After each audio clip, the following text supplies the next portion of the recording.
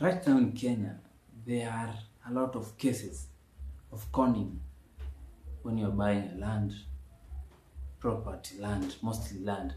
So today I came up with steps to show you, to explain to you, to help you understand what you should do to avoid being conned when you are buying a land in Kenya. Please stay till the end of the video, and I'm sure this is going to give you an added advantage and it will help you to avoid being conned.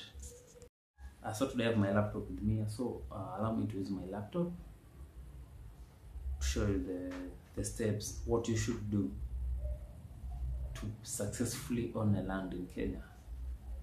So the first one is ask to see the title deed or copy of the title deed. Then do a research at the Ministry of Lands to confirm who the real owners are or if the title has any caveat on it. The search will cost you only 520 shillings. I hope that's very clear. Try and do a research on the Ministry of Lands after seeing the title deed or the copy of title deed. The second one is do a search with local authorities to check of any unpaid land rates. If any, agree with the seller who will settle the land rates. And B, land can't be transferred if they are unpaid land rates. You must ensure with the authorities that there are no any pending debts on the land. The third one is go to the Ministry of Lands and buy 2 maps, one showing the exact measurements of the piece you are buying. The maps are called mutation, and the other one showing the neighboring lands. Each map costs 350 shillings, so it's avoidable to avoid being called millions. So make sure you go to buy those maps. These maps will show you the exact land and the neighboring areas to make sure this is the land you want to buy. The fourth one is with your 2 maps and a surveyor, you have to find a surveyor. A surveyor is an expertise on lands. Visit the land you are buying and verify the details on the map.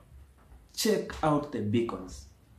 You visit the land with your surveyor and confirm whether the measurements on the land and the map is same, and also see the beacons of the land, because every land has a beacon. The fifth one is sit down with your seller and bargain the price. Write down an agreement. The agreement can be done in the presence of a lawyer. According to the lawyer, if the value of the land is below 1 million, you'll pay the lawyer just 3,000 shillings. And if it's above 1 million, you'll pay the lawyer just 8,000 Kenyan shillings and avoid being conned. Yeah, so you sit down with the land seller, you agree on the prices. After agreeing on the prices you're gonna pay, just find a lawyer, you write an agreement down.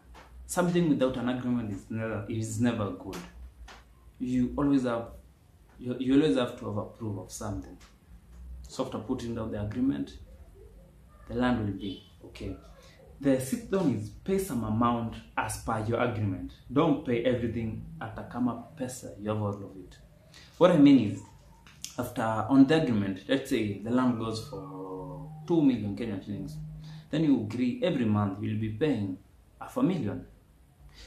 At the end of the month, don't pay like the whole 2 million, no, or like 1 million. Just pay the 500,000 you put on the agreement.